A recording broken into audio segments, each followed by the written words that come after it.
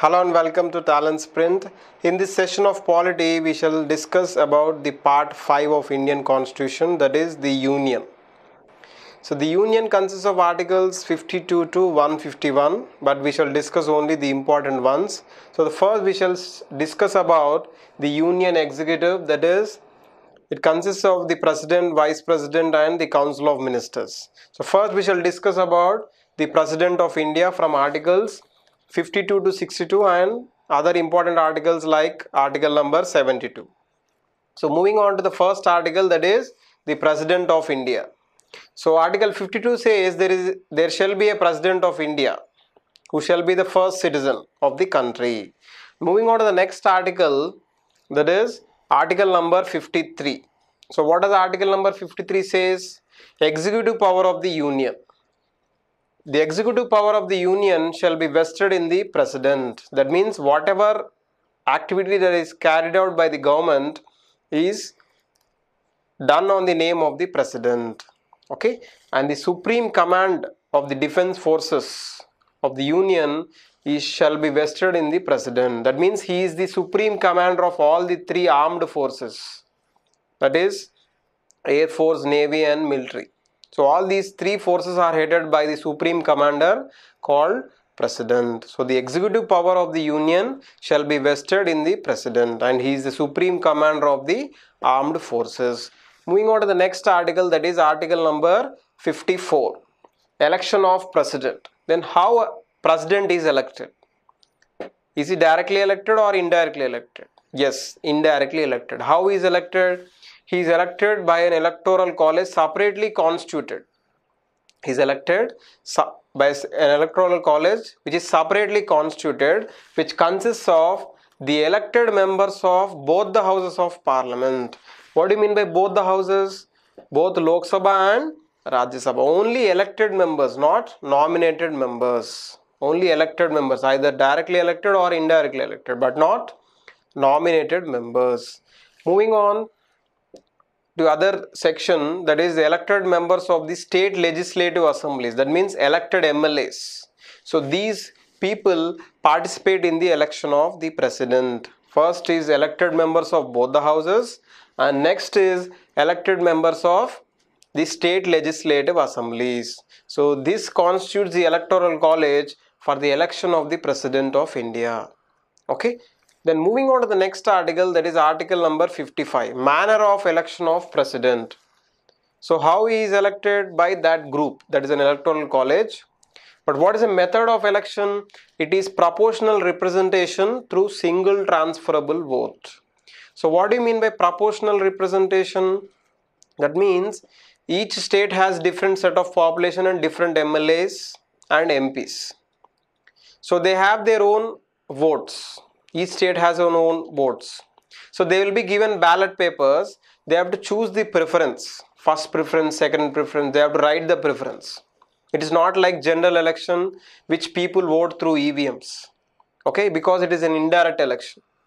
Okay, so they will be given ballot papers and they have to choose the first preference, second preference. Whoever gets the highest preference of votes, they will be declared as the President of India. That is called proportional representation through single transferable vote. Suppose no one gets majority, the person who has got least votes will be eliminated and his votes will be transferred to others. So this is called single transferable vote. Okay. So just simply remember, it is proportional representation with single transferable vote. Okay. So this is the method of election of President of India. The same method is followed for Vice President, Rajya Sabha members and Legislative Council members. That is the same proportional representation with single transferable vote. Okay. Moving on to the next article, that is term of office of the President. So what is the term of office of the President? It is for 5 years. President shall continue from the date of appointment for 5 years. Okay. This is the term of office of President. He may submit his resignation to the Vice President. He may write his resignation to the Vice President, but not Prime Minister or any others. So he will submit to the Vice President of India. Or he may be removed under the article number 61. That is called impeachment of president. Okay, and moving, the president shall continue irrespective of its expiration of the term till the new president comes to office. That means suppose today he has completed 5 years terms. New president is not ready. So the old president will continue till the new president is elected. This is the meaning of this line. Okay. So these are the conditions of the term of office of the president. So the total term of office is 5 years. Okay. Moving on to the next article, that is article number 57. Eligibility for re-election. So in India, President of India is eligible for re-election any number of times. Suppose if you take US, it is only 2 terms. There the term of office is 4 years. So 4 years plus 4 years, it is 8 years. So after 8 years, the president cannot contest in the US. But in India, any number of times he can be re-elected. Okay. Next is article number 58. Qualification for the election of president. So what is the qualification? First, he must be citizen of India. This is a must. And he must complete 35 years of age. Minimum age is 35 years to contest as president of India. And he must be eligible to contest as the member of Lok Sabha only, not Rajya Sabha, only Lok Sabha. That means he must be qualified to be elected as Lok Sabha member.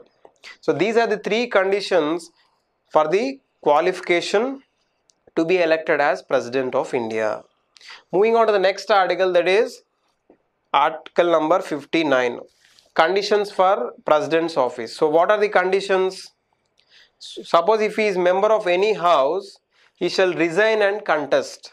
That is the meaning of this conditions for president office. Suppose he is member of Lok Sabha, or suppose he is member of Rajya Sabha, or in the state legislature. Then he has to resign and contest. And he must not hold office of profit. Okay, any government job or any private job is considered as office of profit. Okay. So he must not hold any office of profit. These are the conditions for the office of president. Moving on to the next article, that is oath or affirmation by the president. Then who administers oath for the president?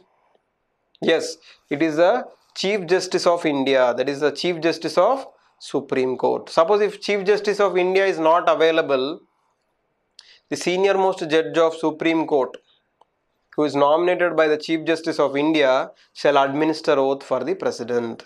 So first is Chief Justice of India will administer oath to the president. Okay, so this is article number 60. Moving on to the important article, that is impeachment of the president. That means how president is removed in India. Though he is first citizen of India, he can be removed only for the violation of the constitution. What do you mean by violation of constitution? That means not adhering to the constitution laws. If you don't follow the constitutional laws, that is called violation of the constitution. So president can be removed only for the violation of constitution. Next, first, how will be removed? A removal resolution must be taken up, supported by 1/4 of the members of any house. It may be Lok Sabha or Rajya Sabha. It must be supported by 1/4 of the members, giving 14 days of notice. Minimum prior notice is 14 days. Okay. So this resolution must be supported by 1/4 of the members, and it must be given with a notice of 14 days, and then it must be passed by 2/3 of the total membership of both the houses. So first it must be passed by the 2/3 of first house, then it must be passed by the 2/3 of next house. So if it is passed in the 2 houses, then the president stands to be removed. So it is not an easy process to get the 2/3 majority. Why? To form a government in Lok Sabha, we need just half of the majority. Example, 545 is the strength of Lok Sabha. Half of 545 plus 1 is 273. To form a government, I need 273 mark. But to remove a president, I need 2/3 of the total majority. 2/3 of the total membership. That means 2/3 of 545 and 2/3 of 245. So that is not an easy number. So that's why president removal is very tough. And no president will be impeached because it may be a guilt for the nation, because he is the first citizen of the country. Okay, so this is the article number 61, impeachment of President of India. Moving on to the next article, that is article number 62, time of holding elections when there is vacancy for the president, and continue to hold the vacancy. How? Suppose if there is a vacancy for the office of the president, so when elections must be held? Elections must be held before the expiration of the term. Suppose now 5 years term is completing, it is nearby.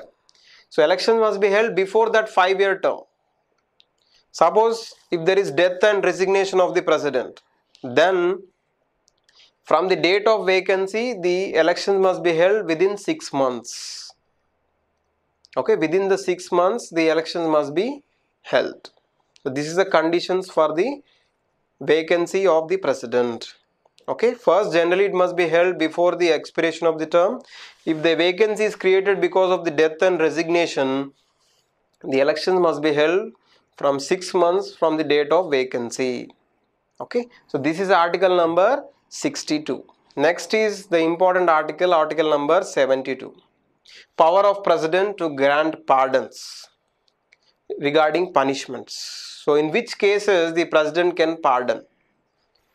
So president can pardon in 3 cases. So the first one is the punishment under union laws. So if anyone receives punishment under union laws, the president can pardon. Okay, and the next case is punishment by a court martial. What is court martial? Court martial is a special court for the armed forces. So if any punishment given by the court martial, that can be pardoned by the president.